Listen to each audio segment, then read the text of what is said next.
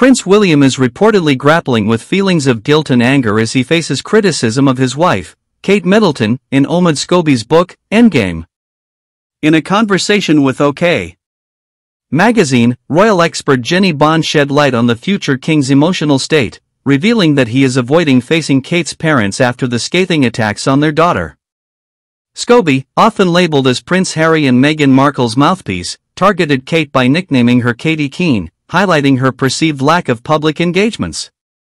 The book suggested that the palace covered up her limited activities by claiming she was keen to learn. Bond explained that William feels a profound sense of guilt and anger, especially since he had promised to protect and care for Kate when marrying her.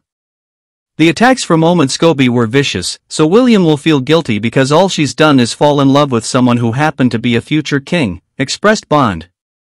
She emphasized the unique challenges of the royal life, stating that dealing with such criticisms requires a thick skin.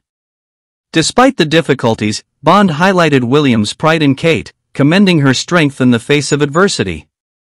The royal commentator acknowledged Kate's genuine commitment and resilience, stating, "Kate has demonstrated that she's the real deal, and William constantly shows that he's hugely proud of her." Bond attributed Kate's strength to the invaluable apprenticeship she had during the 9 or 10 years leading up to her royal role, allowing her to gain insight into the complexities of life in the royal court. In essence, while Prince William grapples with the guilt stemming from the attacks on his wife, he remains supportive and proud of Kate for her authentic dedication and ability to navigate the challenges of royal life.